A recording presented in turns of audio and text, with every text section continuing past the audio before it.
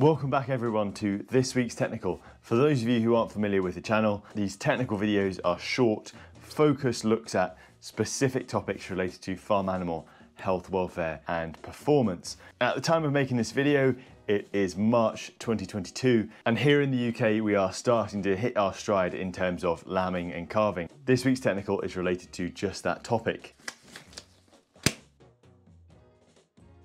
This week I have a mission, and this applies to all of you that lamb ewes or calve cows. It's to get you to make one definitely life-changing and potentially life-saving change to what you do. And it's a change that all of you could make tomorrow. Now, that change is to start wearing gloves when you are lambing ewes or calving cows. And I know from experience talking to farmers, there will be some of you behind that camera who already wear gloves. That's fantastic. And there will be just as many of you who are smiling skeptically because you've always done it without a glove and things have been just fine. Why would you go to the bother of making a change? Why complicate things? And I should say, when I started lambing sheep for the first several years, did I ever wear gloves? Nope. I was going with the flow. I was learning lots already, and to be honest, it never even occurred to me. Only when I went to vet school did I realise that importance of hygiene and biosecurity. And it's a change that's really simple, and you can make it now. There are three major reasons why you should wear gloves. Number one, it's for the livestock. Imagine you're a patient at a hospital and you saw a midwife or a doctor going between patients without washing their hands and without wearing gloves. I think it's safe to say you'd be pretty alarmed. That doctor or midwife wouldn't be practicing for very long, and for good reason. I think it's fair to say that sheep and cattle are tougher than humans, but that doesn't mean there aren't benefits to not deliberately exposing them to bugs when we're calving them or lambing them. Going back to that medical example, in the grand scheme of things, it's actually quite a recent change that medical professionals have made to start disinfecting themselves, their instruments, and to start wearing gloves. Those guys who advocated it right at the start were thought of as being a bit strange. Plenty of people thought those practices would never ever become commonplace. And of course they are, they're fundamental now. Number two is for yourself. So as vets,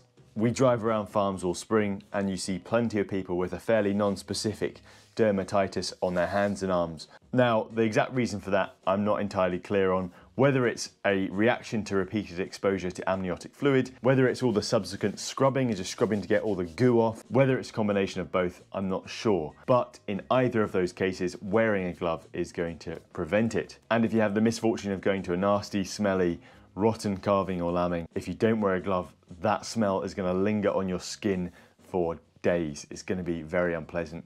Again, avoid all of that with a glove. And besides that non-specific dermatitis, the bad smell, you can also pick up some other infections this way. So, for example, we had a client who'd calved a cow. She ended up becoming a little bit sick, so I ended up going and seeing her. While I was there, the farmer asked me, what do you think I should do about my arm? And when I looked at it, on the arm he'd carved that cow with, he had a nasty pustular rash from his cuff to his hand. Of course, what I said was, go and see your GP, which they did, and interestingly, it got cultured as listeria. That is just one example of how you can pick up a nasty infection while calving a cow or lambing a sheep. The third and final reason in my mind to wear a glove, and that is for the people around you. Hopefully plenty of you are aware, and this relates mainly to lambing, that pregnant women or women who might be pregnant shouldn't be around lambing sheep. And that's because several of the most common infectious causes of lambing can also affect pregnant women with similarly devastating consequences. And the most common cause of infectious abortion in sheep, which is enzootic abortion of ewes, can be inhaled as well as ingested. So there are some rather distressing case reports in the literature about women who've contracted this illness and lost babies and got very sick themselves, despite not being in any direct contact with livestock. Instead, it was their spouses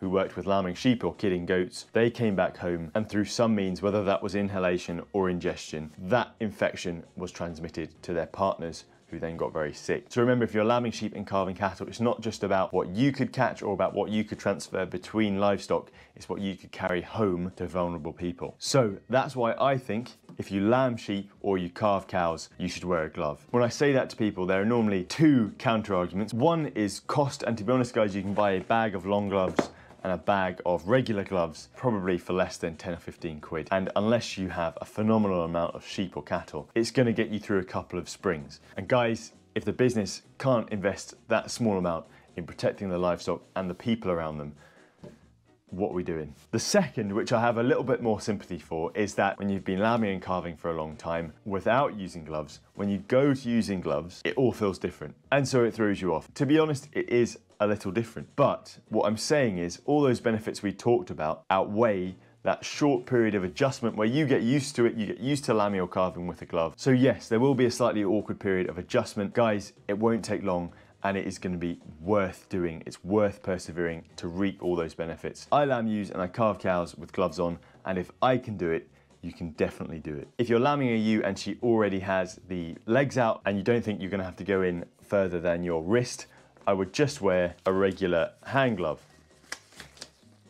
If you're going to have to go further in than that, or if you're going to calve a cow, what I would do is put on a long glove and then a regular glove over it. The reason I like to do that is because those long gloves often have quite a lot of spare material around the fingers, and by putting a regular glove over that, it sort of collects that up and gives you some of your feel back. Some people will complain that these long gloves fall down their arm as they're trying to work on, which they can do, but to get around that, there are a couple of solutions. You can either get cuffs that are elasticated, or if you're really fancy, you can get these gloves that come with a little tab at the end. You see that pulls away. You then put the glove on, you find that makes a loop, you loop that over, double over the loop, then pull it up your arm, and that makes your cuff. Now, if you haven't splashed out on a long glove with elasticated cuffs, or one that comes with these loops, what you can do, find the end of your glove, you pull that, you tie it in a little knot to tighten up the arm, tie that tight. You're left with a much smaller cuff there, and you wear that over and it tightens over your arm, just like that. Of course, it helps if you've got decent arms, so if in doubt, get to the gym. So that's it for this one. Hopefully nice and short, and hopefully not too preachy. Like I said, did I ever used to wear gloves? No. Would I go back to not wearing gloves? Definitely not. So if you're lambing and calving now, or you're about to start, I highly recommend you go and get some gloves. And if you like that video, don't be afraid to click subscribe for more, ring the little bell so you get updates about new videos, give the video a thumbs up, and leave me a comment. Otherwise, I will see you next time.